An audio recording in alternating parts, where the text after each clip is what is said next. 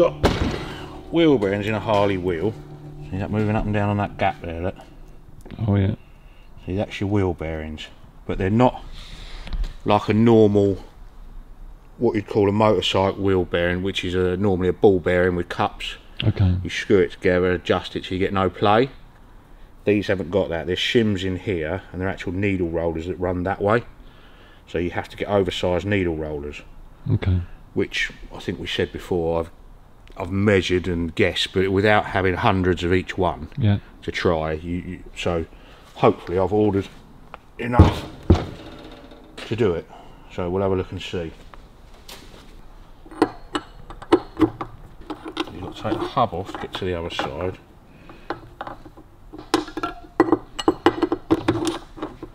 Obviously do those up a lot tighter than that, but I've had it all apart before to try and measure it, you know.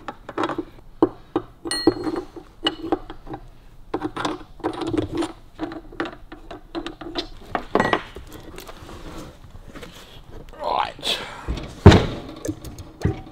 Well, that's our hub off out the way, and you can get to this side bearing then, you see, which isn't that bad. It hasn't got that much play in it. But we'll take it all apart and have a looky-see. Shall we take this, what I call a star hub, these?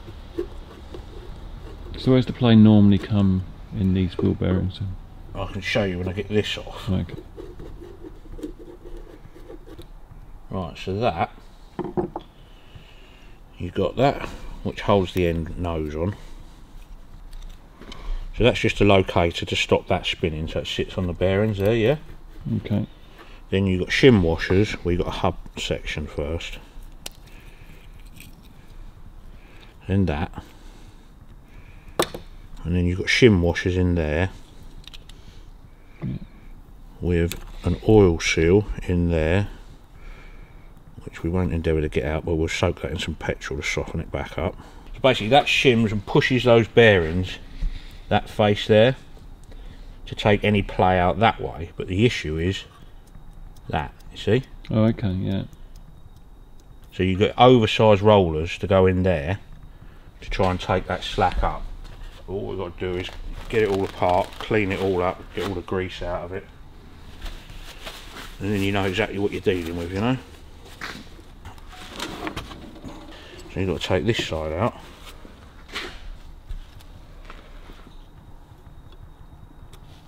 That's that. That's your centre.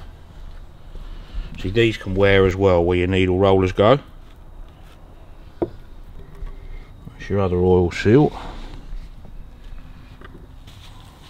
We can get this bearing out then. And that's one cage, you see. And what we do, that's your base washer. So that's all the bearings out, yeah? Okay. That has a base washer as well, but they're different sizes, so the oil seals are different sizes, so you can't put them in the wrong way round. So basically we want to clean up all of this. Not worried about the outsides at the moment, not worried about that. The two oil seals can go into have a soak.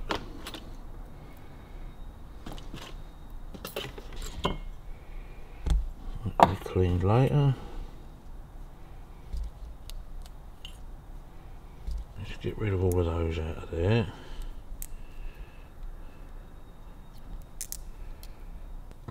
I want to keep all of those, so we know that they're the small size and they're the ones that came out. We know they're too small, yeah? How many different sizes of needle bearings are there? Loads and loads and loads. Yeah. Plus one thou up to like, there's lots of them. Wow. The guys who do these all day long, they'll have a rack like that, plus one to plus whatever. Yeah. Unless you've got them all you can do really is have a measure and a guess up, really. Okay. See, because these faces can wear as well. So it's a combination of everything. So there's no good looking in like a parts manual and saying, well, this is the size, because with that wear, then I'm sure if you knew what you were doing, you could put a micrometer on everything and work it out. But I don't know how to do that. Yeah. So I would imagine all these are standard, but I don't want to muddle them up at the moment. Just the big side then. It's got a little tub and a big tub. Clever, isn't it? No.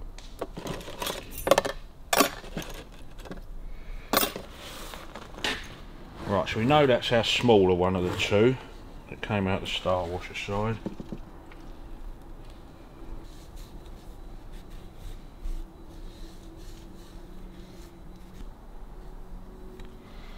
Right. On there. I think it has another base washer in it, I think. Yeah, it goes in there, I think. So what we do at the moment, we get our oversized bearings, and you just miss every one, and then you don't have to fanny around putting them all in, you know.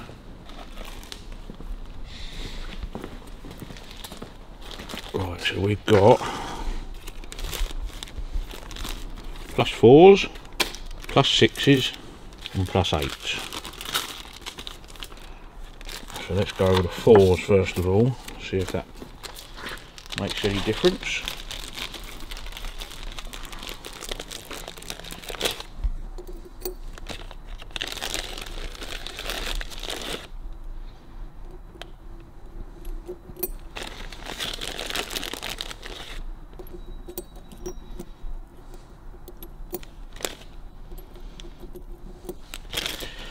Right, so this isn't the way it goes together, but all you're doing at the moment is trying it, yeah? Okay. So we're still miles too loose. See? I think we can gladly give up on the 4s and go straight to 8s with that, by the looks of it. See, 8 might not be big enough, but if I can get a lot more play out of it than it had in it, then it's... I mean, they won't... Inherently, the design of it, they can't break. But you just want to get all the slack out that you can, you know? Yeah. But feeling that, I don't think 8s are going to be big enough, but when it's all together it does go slightly different, so...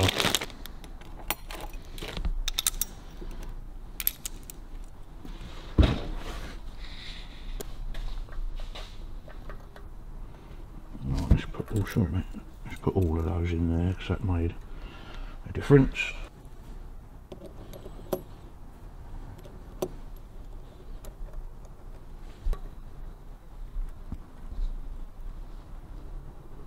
Right, there's very minimal play in there compared to what it was.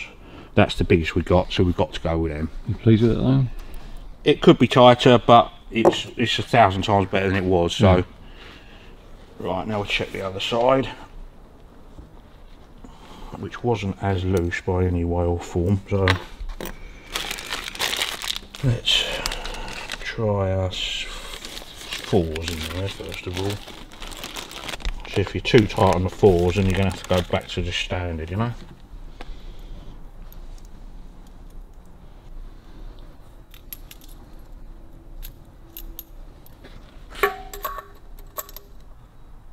Right, I can probably get away with 6s in there. So, and also the more you get out of that side, the more it tightens up the other side as well. Okay. But like I say, most wheel bearings are ball bearings, and you'd have a bar going through the middle, and you tighten up what they call a cone, and then as you tighten both sides, and then you get no play in it at all. That's your standard sort of motorbike wheel bearing. But these are weird. The front wheel's got them on them, but not the back wheel. And if you're running a WLC, it's got the same front hub as this. So WLC has the same front hub because it's interchangeable wheel. Okay. As opposed to WLA. You've got basically 3 faces that can wear. You've got that face, and the bearing face. Yeah. So everything can just wear out. So it's not like saying, well, the last one we did was this size needles. Nah, it don't work. Nah. We could do every other one. Yeah, just for trying it out. Okay. And then we'll whack them all in. Yeah, it's nice with the +6s, so we'll go with building it that way round, yeah? Okay. So let's get greasy. Just a bit then. Yeah, you want to get loads in there. It all squishes out, but the more you get in there the better, you know?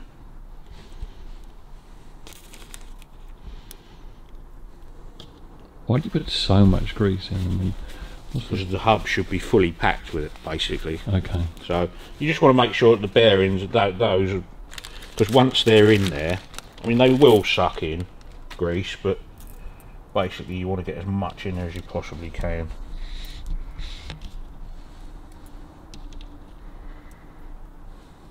Right, so let me get the book and remember which way round all the bearings go. It would help.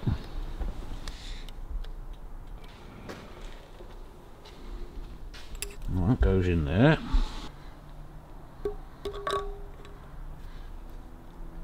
Yeah, that's nice, there's no play in that at all now, so. Right.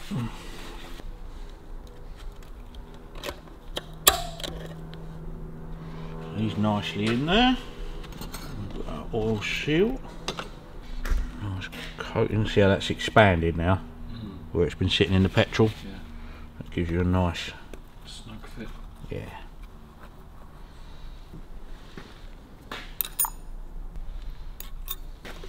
You want to make sure that that's in its groove all the way around, which it is.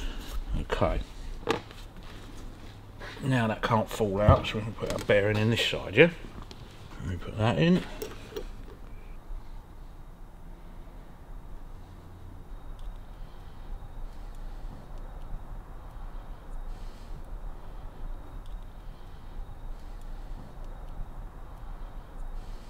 Right.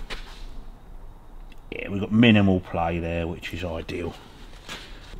Now let's clean all this lot up.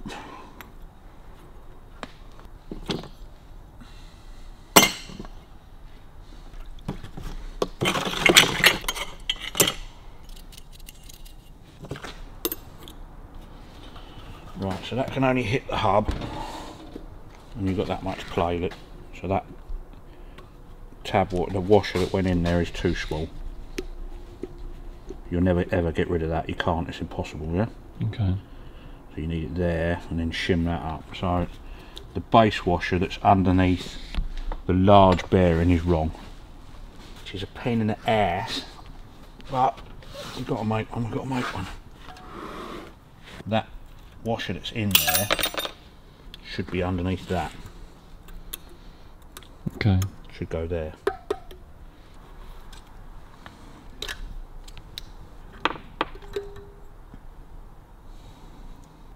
Basically that washer there goes underneath that on top of the oil seal to compress it more, and I would imagine it's probably the same thickness as your base on the other side,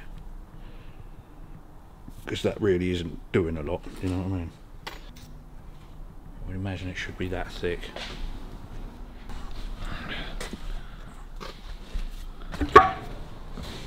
She's a perfect. So why do you keep all these offcuts? Well, Yeah. Right, we'll just cut a chunk off the end of that. Right, so first of all we'll just face that off. Alright, that'll do. That's taken enough of the inside of that.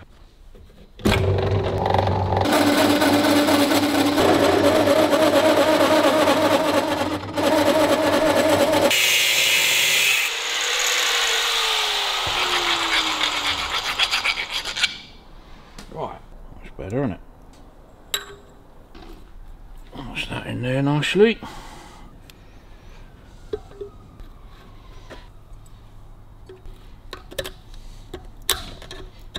Right, so one, the oil seal next. And it should be that washer that we had on the bottom, which it isn't. And it should be that. It's going to be tight work getting that circlip in, but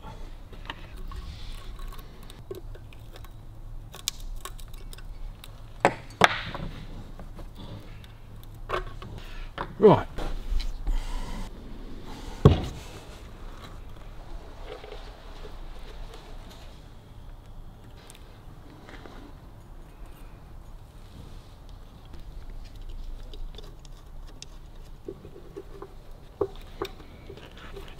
Right. See, there's hardly any play in that now at all. Okay, so next thing, let's put the hub back on. Put it all back in the bike and see what happens.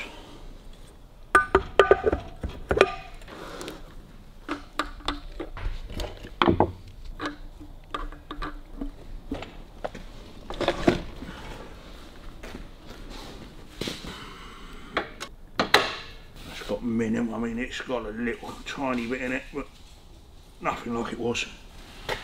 Good job. Good job. Next week on the workshop.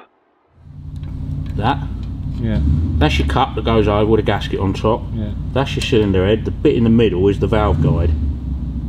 Obviously that isn't in the middle anymore, it's snapped off. Don't quite know how you'd snap one off, but